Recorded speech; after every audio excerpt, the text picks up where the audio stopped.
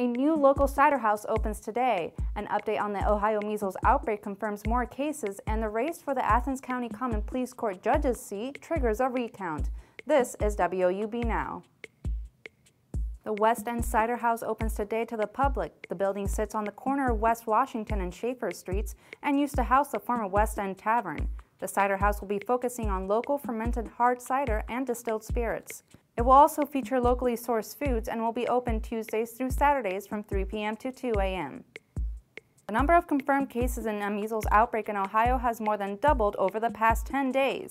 The Ohio Department of Health reports 143 confirmed cases in 6 counties.